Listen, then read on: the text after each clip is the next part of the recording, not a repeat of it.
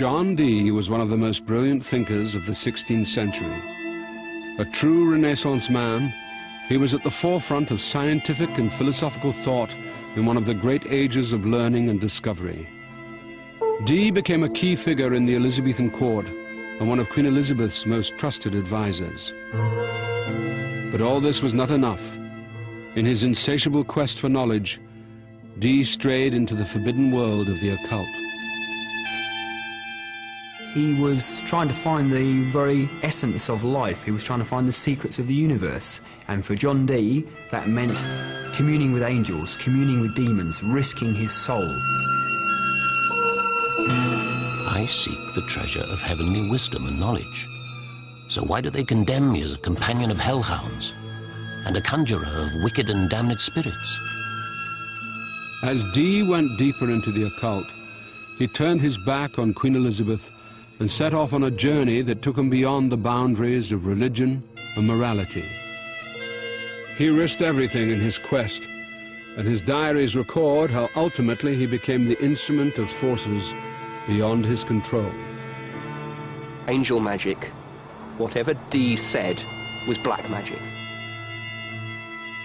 Dee was the model for Marlowe's Faust. Dee was the model for Shakespeare's Prospero. This is somebody who is the quintessential magician. This guy was prepared to storm heaven.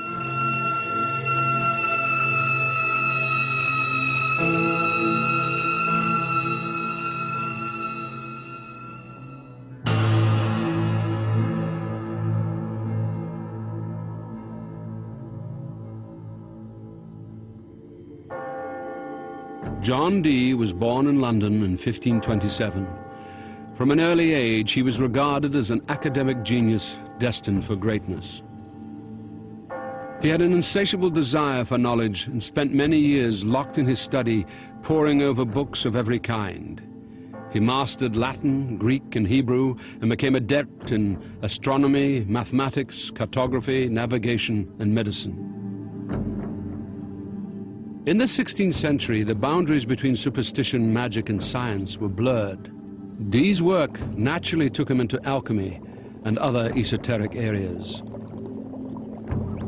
The church viewed science with a great deal of suspicion, and some even believed that mathematics was a form of black magic. It was a period of enormous change in Europe.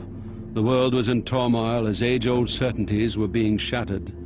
Those who were pushing the boundaries of knowledge risked being burnt at the stake. Europe in the early 16th century is a place in spiritual meltdown. In one long generation, Europeans have discovered totally new continents and conquered large areas of them, invented the printing press, realized the full destructive potential of gunpowder, and at the same time, the traditional all-embracing Western church has split forever into Protestant and Catholic blocs. When Mary Tudor came to the throne in 1553, she returned England to Catholicism, and the smell of burning Protestant flesh spread over the country. In this atmosphere of religious paranoia, Mary's half-sister, Princess Elizabeth, was kept under house arrest in Oxfordshire. Elizabeth was a devout Protestant, and she became the focus for people's hopes of an end to the persecution. Her situation was bleak. She turned to Dee for help, asking him to cast her and Mary's horoscope.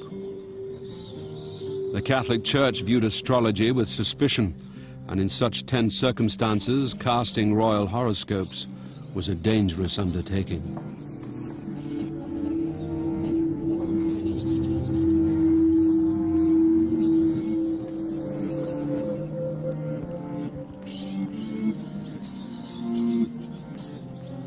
Casting royal horoscopes in early modern Europe is one of the most dangerous things which an astronomer or astrologer can get up to.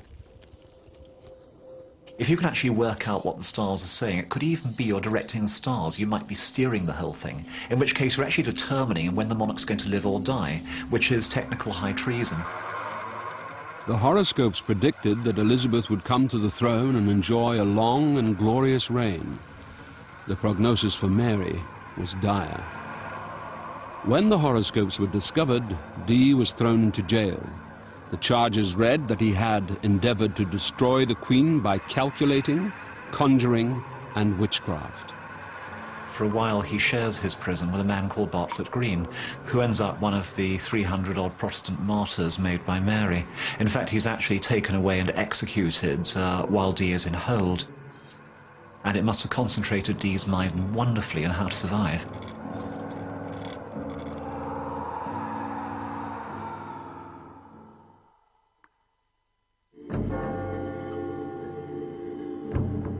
Three years later, Dee's astrological predictions came true. In 1558, Queen Mary died, and Elizabeth came to the throne. The position of Queen Elizabeth at the opening of her reign is almost nightmarishly insecure. She's a young woman who's not always in good health. She almost dies 3 times over in the first 10 years of her reign. Her realm is surrounded by Catholics, and so she's an absolute sitting target for assassins in an age in which assassination is one of the most common tricks of international politics. And so for somebody like her, to have somebody who's really brilliant and can actually fathom the secrets of the cosmos is a kind of secret weapon in her arsenal, which might just give her the edge over her enemies. Elizabeth immediately appointed Dee her royal astrologer, and asked him to choose a coronation date that would be blessed by the heavens. Dee found fame and favor under Elizabeth, and she dubbed him "my noble intelligentsia," giving him license to work in complete freedom. She gave official sanction to Dee, pretty much declaring that anything he did was white magic, divine magic, a form of science, and putting the royal seal on that. This must have been very important, very useful for Dee. Well, she wasn't styled the fairy queen for nothing. She encouraged astrology, magic, spectacle, and she certainly encouraged Dee. Basically, Dee was in love with Elizabeth, as a lot of her courtiers were, but she had a strong link to him too. She clearly saw him as somebody who she could trust.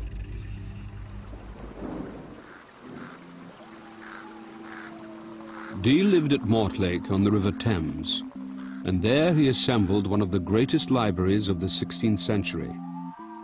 He traveled all over Europe in search of new learning. As well as books and manuscripts, he also gathered maps and the latest in navigational equipment.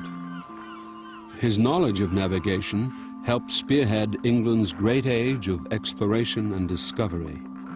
He even coined the expression, the British Empire.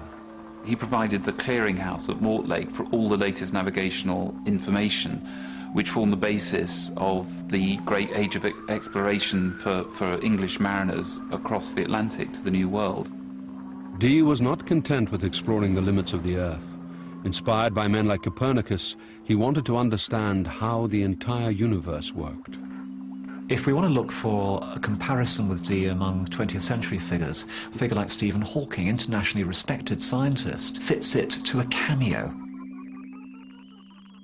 John Dee is a mathematical whiz kid. Mathematics is the key to astronomy, astrology, navigation, chemistry, and John Dee is arrogant enough and clever enough to reckon himself the man to find the key to all these things and show the world how they work. He was convinced there were hidden forces that govern the way the physical world works. But as the years passed, he began to despair of ever finding them.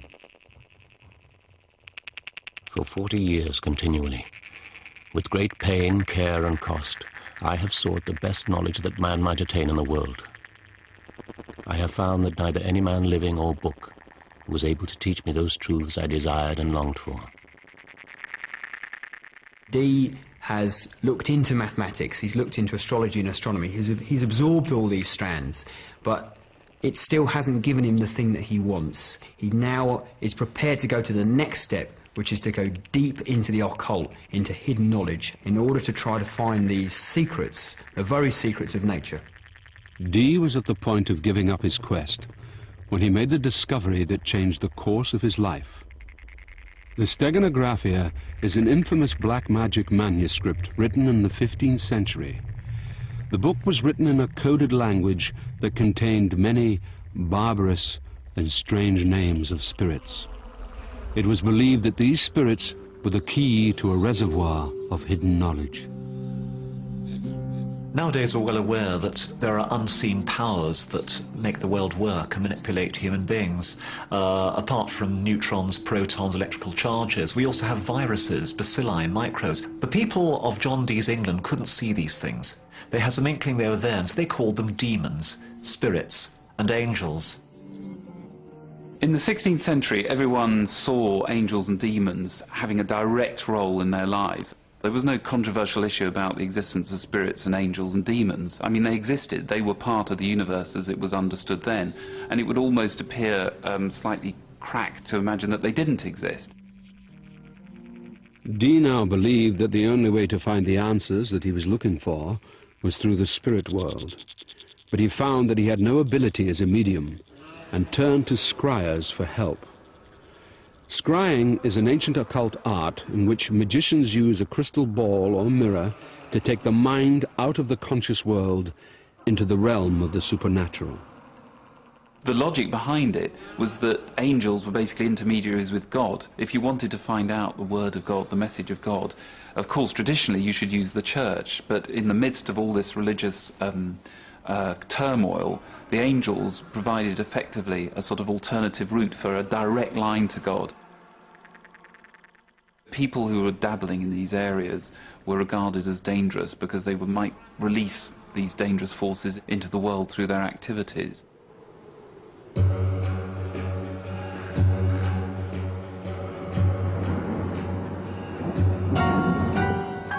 Dee's attempts at scrying yielded nothing until a man with a notorious reputation as a black magician appeared at Mortlake. His name was Edward Kelly. Kelly was a strange, difficult, fractious, troublesome character. I mean, as soon as he came into Dee's life, Dee became involved in something that was way beyond his control.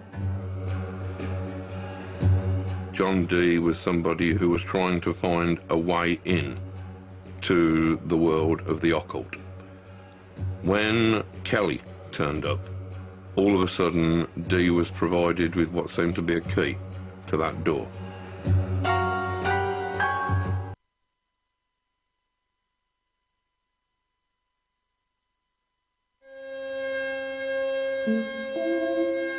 At the age of 55, Dr. John Dee's quest to find the secrets of the universe had led him to enlist the services of Edward Kelly, black magician, necromancer, and alchemist. From the moment that Dee and Kelly began their occult partnership, Dee's diaries describe an astonishing supernatural world opening up to them. So you can perhaps imagine Dee, Kelly, a study full of books. What would start the ball rolling would be Kelly. He would be peering into a polished black mirror or into a crystal ball. If the ritual worked correctly, then entities would be summoned.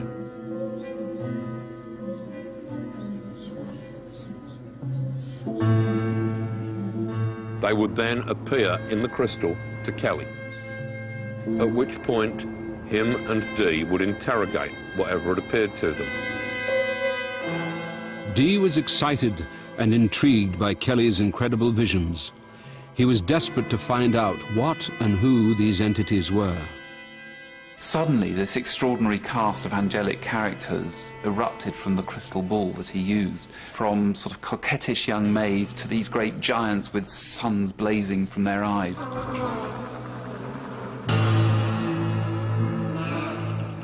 Dee constantly struggled with the angels. I mean, he was constantly questioning whether or not he should believe them. He was questioning whether or not they were angels or whether in fact they were demons disguised as angels. There are entities whose speech was so apocalyptic, so cold and beautiful and terrifying, that even to modern ears, this is scary stuff.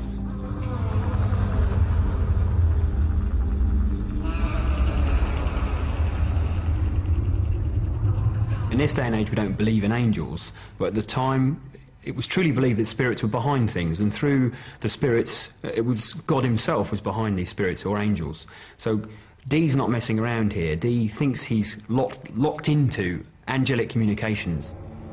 During the course of what became known as the angelic conversations, 70 different spirits would appear to Kelly. Some appeared human, others monstrous and demonic. They were angels they recognized from ancient versions of the Bible, but many of the spirits, like the beautiful coquettish maiden Madimi, were mysterious and unheard of.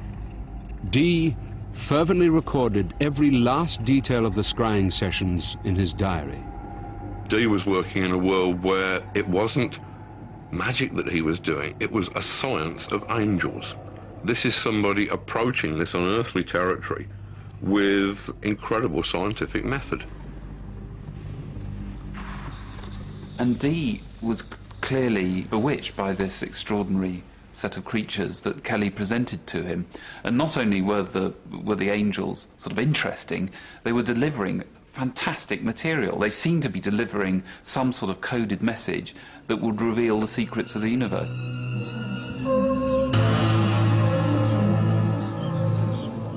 Dee was now convinced that he was close to fulfilling his ultimate ambition, and the angelic conversations took over his life and work. Mortlake would never be the same again. Dee's young wife, Jane, detested Kelly. She believed that he was evil and that the angelic conversations would lead them to ruin. Angel magic's an odd one.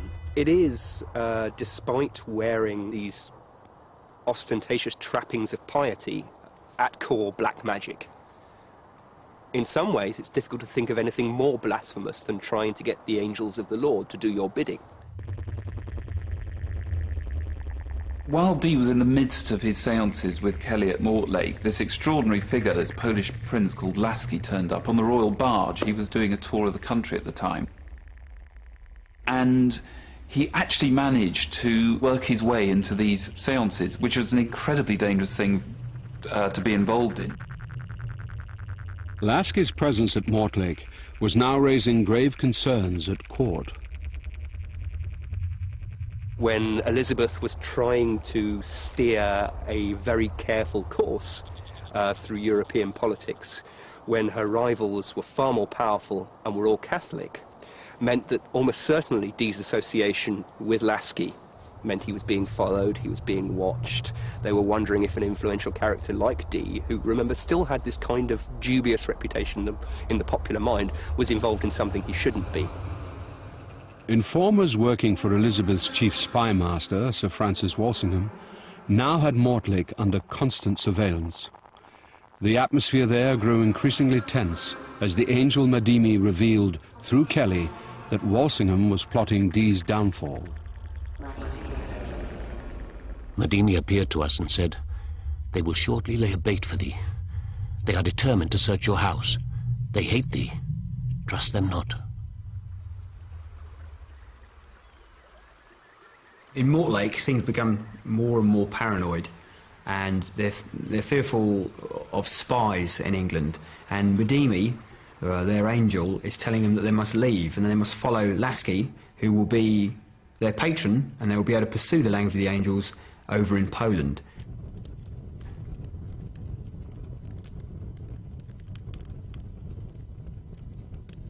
He knew how dangerous it was to be involved in the kind of activities that him and Kelly were involved in, and he carried on with them. He risked everything for this. There was a great tempest of wind at midnight as we left Mortlake with our wives and children toward 2 ships waiting for us near Gravesend.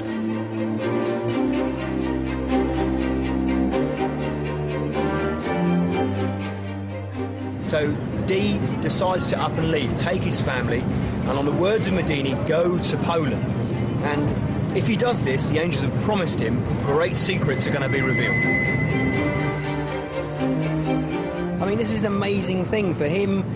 It's a lifetime, a one-time opportunity to try to find out why we're here, how things work, why they work, and the angels have promised him that. So yeah, of course, you're going to go along with what the angels say.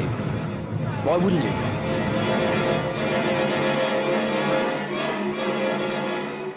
As soon as Dee left Mortlake, a mob descended upon the house, and his library and alchemical laboratories were ransacked. For Dee, Kelly and their families, there was no going back.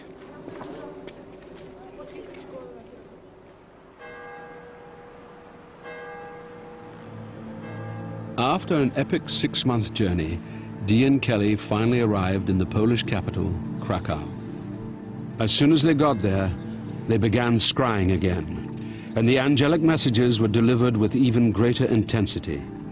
It seemed to Dee that his unshakable faith in the angels was about to be rewarded. They are told that there's something, a powerful message is going to be dictated to them. The first angel begins to talk to them about a lost book of Enoch, which is the language of the angels, the original language spoken by Adam before the fall.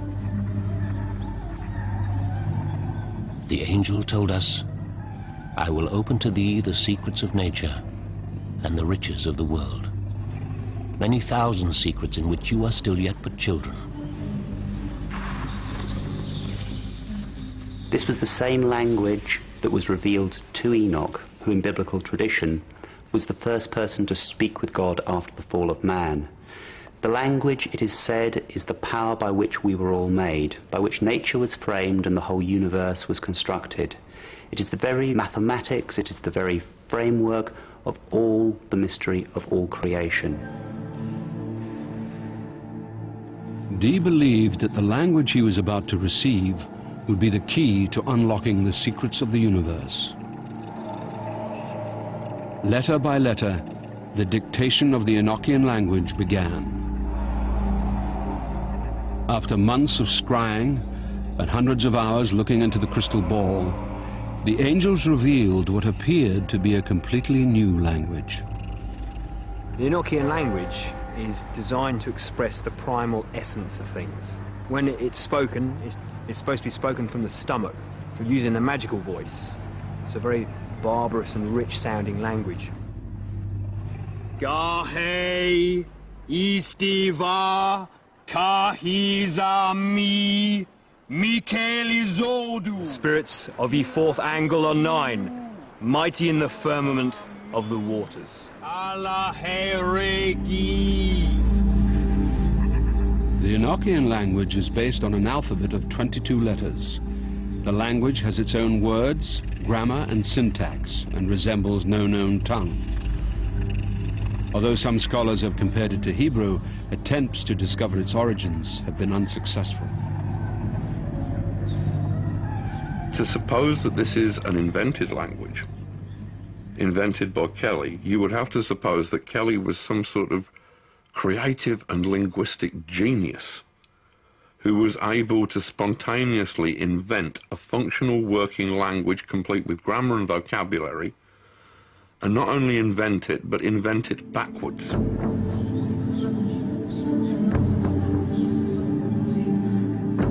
With the dictation of the Enochian language complete, the angels set Dee an extraordinary test.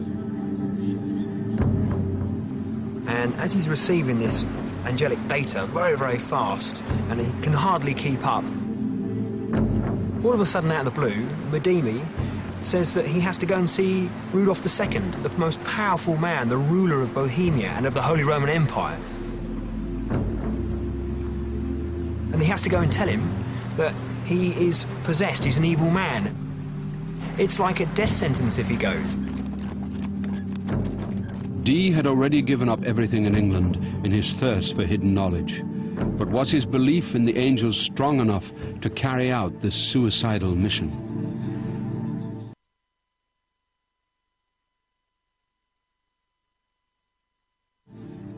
In August 1584, John Dee made his way to Prague to confront the Holy Roman Emperor. So he was effectively an enemy, and this enemy figure went into the very heart of the enemy territory, to the seat of power in Prague. In the 16th century, the Holy Roman Empire was a vast kingdom that covered a large part of northern Europe. The empire was ruled by Rudolf II, a notoriously enigmatic and volatile man.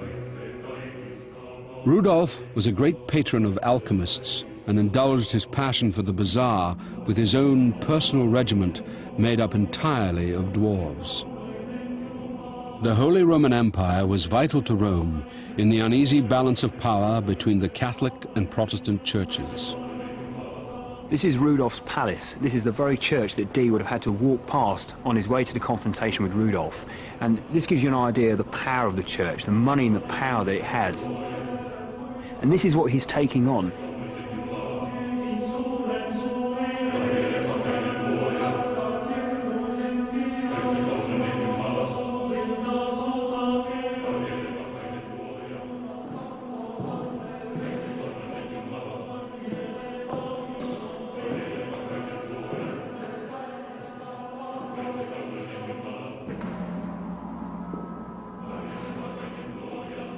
Dee is a heretical Protestant. He's about to give a message to Rudolf that he's been asked to give by the angels. And this is a lethal thing to do. His back is right up against the wall now. He's probably shaking in his shoes. He's terrified for his own family. The angel of the Lord hath appeared to me, and rebuketh you for your sins. If you will not hear me, the Lord will sweep you off the face of the earth, and you shall perish miserably. And the message he has to say is that Rudolf is an evil man, that he has demons around him, and that if he doesn't listen to Dee and the angels and what they have to say, that God will put his foot on Rudolf's breast and push him off his throne. But if he does listen to the angels, then he will become a supreme emperor and will overcome the devil.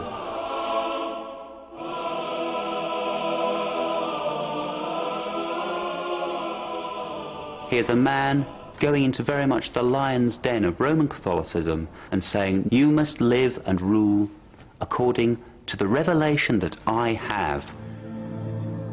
Here we see Dee in the role as prophet. Here we see Dee as a man convinced of his mission and willing to put his life on the line to deliver that message. Rudolf was both astounded and intrigued by Dee's speech. Whilst Dee waited anxiously for the Emperor's reaction, the angels became impatient, ordering Dee to deliver a new message to Rudolf. It was obvious that some new PR strategy was needed on behalf of the angels. It was at this point that the angels apparently suggested to Dee that the Philosopher's Stone would be enough of a crowd puller to get people like Rudolf on their side.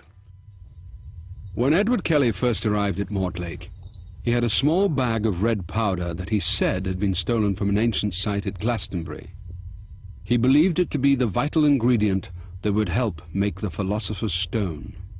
The Philosopher's Stone being the formula that would basically give the person who had it the alchemical means of turning base metal into gold, but also any form of sort of purification, indeed the secret of life, effectively. This Philosopher's Stone was a world-changing concept. The Philosopher's Stone was the H-bomb. If you had the Philosopher's Stone, you had complete financial and thus military superiority over every other nation in the world. Rudolf chose to ignore Dee's ominous prophecy, but the prospect of finding the Philosopher's Stone proved irresistible. He decided to allow Dee and Kelly to set up an alchemical laboratory in Bohemia. Dee and Kelly set about trying to produce gold. The dream of finding the Philosopher's Stone had been an obsession in Europe for centuries. With advances in chemistry and metallurgy, the belief that it might be possible to make gold from base metal reached a fever pitch in 16th century Bohemia. Český Krumlov was one of the great centers for alchemy, and some of the original alchemical materials still survive. This has to be the part of the building where they were.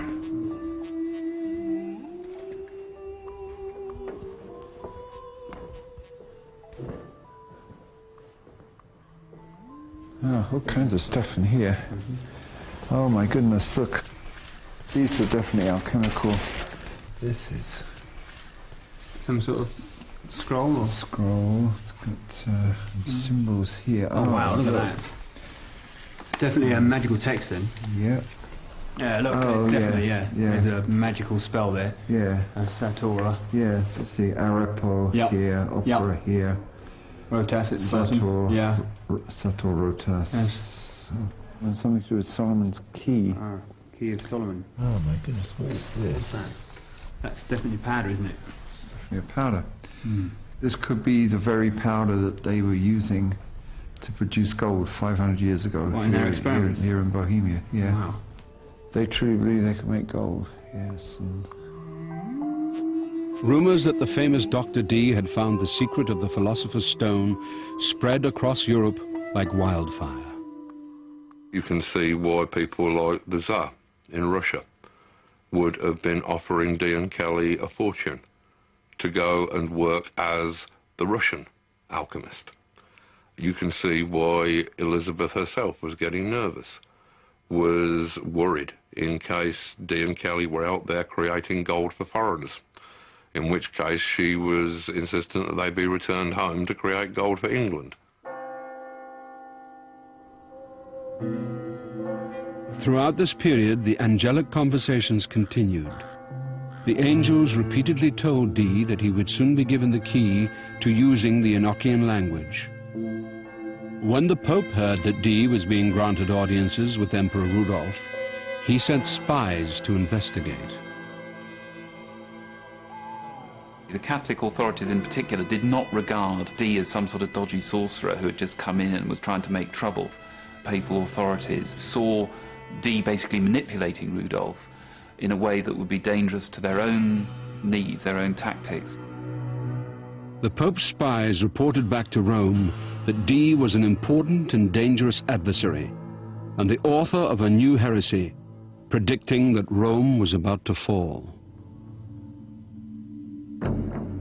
Anybody who claims to have God's personal mobile number is a tremendous threat to the established church. The church, in spiritual terms, is a collection of middlemen. If you had an entire population who were capable of communicating with spiritual forces for themselves, then popes, priests, cardinals, bishops, all of these would have been redundant. That was the threat that John Dee posed to the religious authorities. Anybody who had information or knowledge which didn't fit with the established orthodoxy was cruising for a bruising. Pope Sixtus, determined to get rid of Dee at any cost, presented a document to the emperor accusing Dee of being a black magician. Papal ambassadors made repeated demands to question Dee, and they tried to seize the heretical books of angelic conversations. Finally, the Pope demanded that Dee and Kelly come to Rome. Being asked questions by the Inquisition was seldom a comfortable position to be in, not least because the entire process could quite easily end up with you being barbecued. They refused to go to Rome, but Pope Sixtus finally forced Emperor Rudolf to expel Dee and his family from the Holy Roman Empire.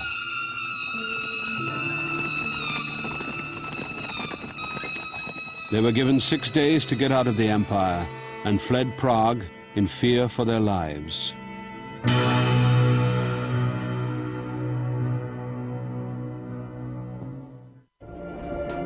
Expulsion from the Holy Roman Empire once again saw John Dee, Edward Kelly and their families on the run. With nowhere to go and no prospects of patronage, things were looking desperate when they received word that a nobleman from southern Bohemia requested their alchemical services. Even more surprising, Emperor Rudolf had sanctioned the arrangement. The relief that John Dee must have felt after being persecuted, kicked out, the Pope's after him, he's got nowhere to stay, his family's stuffed into 2 carriages with all his books and possessions, and finally he's allowed to find sanctuary here in Trebon, in Rosenberg's castle. Elizabeth I wasn't a real patron to John Dee. He wasn't funded enough to pursue his experiments and his science. For the first time, this is a safe haven for them. It's a sanctuary. Rudolph II was under extreme pressure from the Pope, but believed that Dee and Kelly were on the verge of finding the formula of the Philosopher's Stone. He did not want to openly defy the Pope, and secretly installed them in alchemical laboratories in the town of Trebon, 100 miles south of Prague. The pressure was now on to produce gold, and Kelly wanted to devote all of his energy to alchemy. He became increasingly reluctant to enter into the angelic conversations that he felt were leading nowhere. Dee wanted more than material wealth, and refused to let go of what he saw as a greater prize. He had risked everything for the angels. Along with the Enochian language, they had revealed to him what appeared to be an entire magical system. He believed that once the angels gave him the key to these things, all would be revealed to him.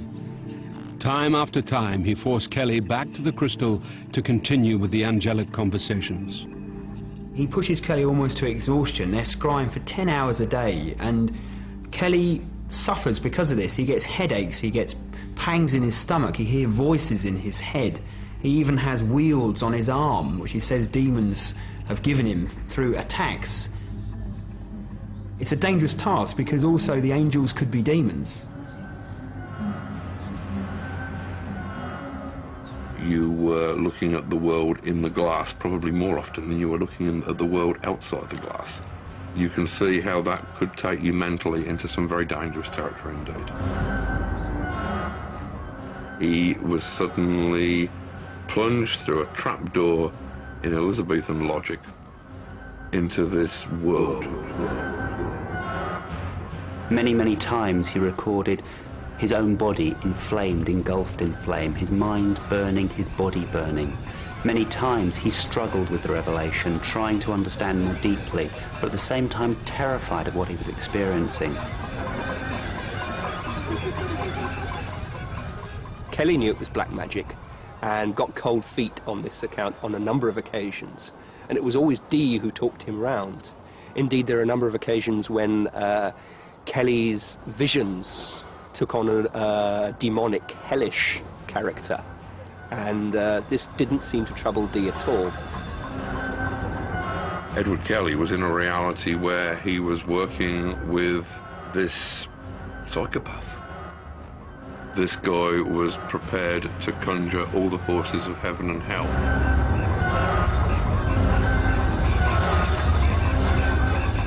The angelic conversations were becoming increasingly sinister.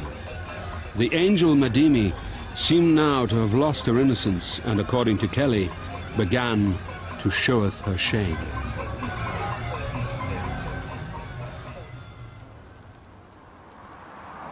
Right in the middle of all of this, something extraordinary happens. It's just absolutely off the map. If everything else has been extraordinary, this is off the map. They carry on the angelic conversations here, and it takes a very sinister and very strange twist, because Madimi, their spirit guide, their angel, makes a request. They get asked to do something very bizarre.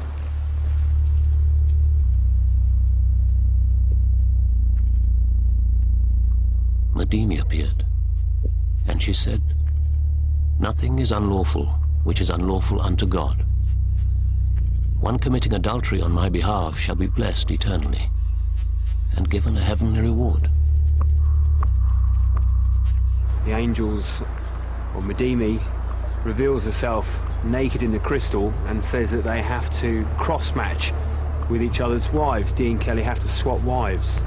Now, this is a terrible thing. Jane Dee detests Kelly.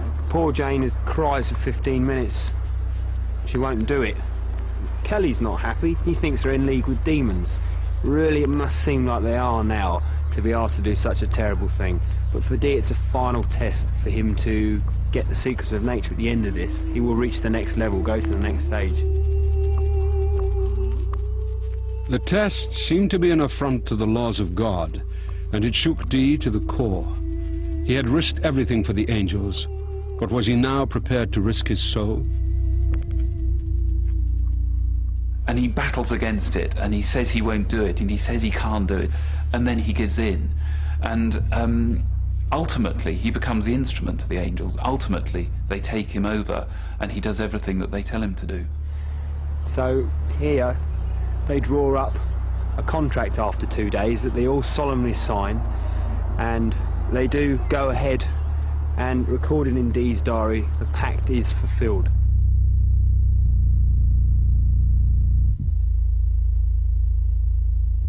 I can see there is no other remedy but for our cross-matching. So it must be done. I offer my soul as a pawn. There is something very empowering about the breaking of taboo. Certain sex practices are seen as being able to enhance magical awareness, to put you into a different state of consciousness. Laying there in a room, listening to your wife have sex with your business associate and magical associate while you were laying there with their wife, this very real physical act might have been a step too far. This was as far from theory as it could possibly get.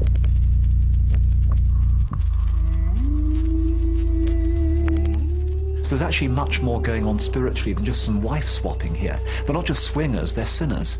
And in Renaissance Europe, that really is tampering with eternity.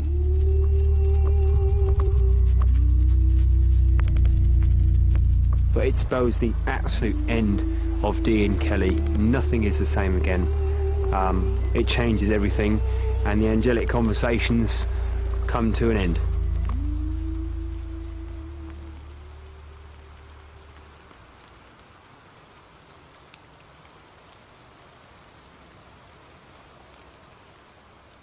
For Dee, the wife-swapping did not produce a great revelation, and after 7 years of tireless scrying, Kelly finally freed himself of Dee and the angelic conversations. He devoted himself to alchemy and was invited to work directly for Rudolf in Prague. Suddenly, Kelly appeared to have found the secret formula of the Philosopher's Stone. He became famous throughout Europe. He was made a baron, given a castle, and lived a life of outrageous success. He's personally working with Rudolf II on alchemical experiments, making gold. He seems to be able to make gold, and people witness it, they see it, and word spreads like wildfire. Even right the way back to England, Elizabeth I sends out spies to come over and try and get Kelly back. Kelly's fall was as swift as his rise. He was unable to produce unlimited quantities of gold, and Rudolf threw him in prison. Was it because Rudolf realized that he'd been the victim of a clever con trick, or that Kelly refused to reveal his secret formula? No one will ever know the truth, as Kelly died attempting to escape from prison.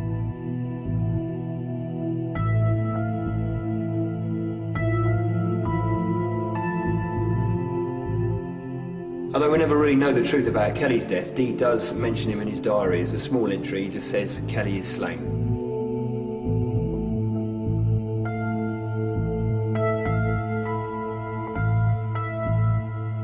This extraordinary relationship, this partnership, the greatest occult partnership ever, is finally come to an end.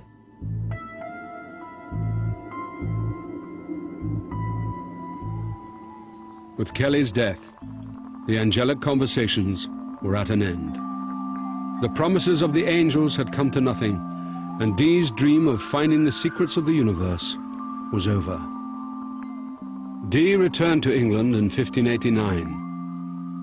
Queen Elizabeth had lost interest in her noble intelligentsia, and Dee was desperately short of money. The final blow came when his wife Jane gave birth to a boy, the product of her unholy union with Kelly. What was passing through Dee's mind in those last days? Did I get it wrong? Did I think that they were saying to me something that was just me, was just my hopes and fears projected? Were they ever there at all?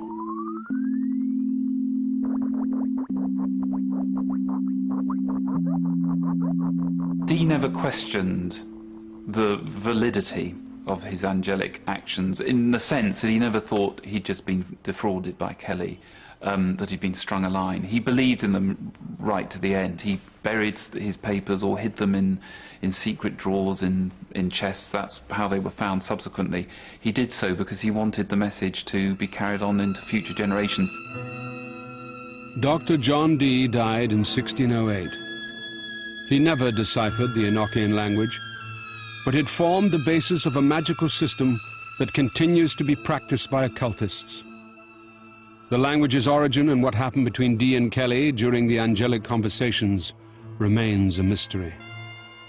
Dee has suffered a lot at the hand of history. You could say he backed the wrong intellectual horse. Certainly few people today are interested in angel magic outside of the fringes of the occult. I think we should remember him as someone who was willing to risk everything to know, someone for whom the pursuit of knowledge was worth risking his body, his immortal soul, his reputation, everything. All Dee wanted to find was the truth, the paths he went down, the extraordinary lengths he went to, and what is left is inexplicable. It's an enigma, it's a mystery. But in the end, Dee did it because he wanted to find out the real truth behind everything. Today, no one believes that angels can provide the answers to the secrets of the universe. But modern science has shown that Dee's instincts were fundamentally correct. Scientists have now discovered that there are unseen forces that govern the physical world. We are surrounded by ugliness and war and inhumanity and squalor. We perhaps all have feelings that things should be better than this, that there is something beneath the skin of reality that would make sense of all this. And you can certainly see what an attractive vision that is, how it might be worth sacrificing everything for just the slimmest chance of that heaven-opening possibility.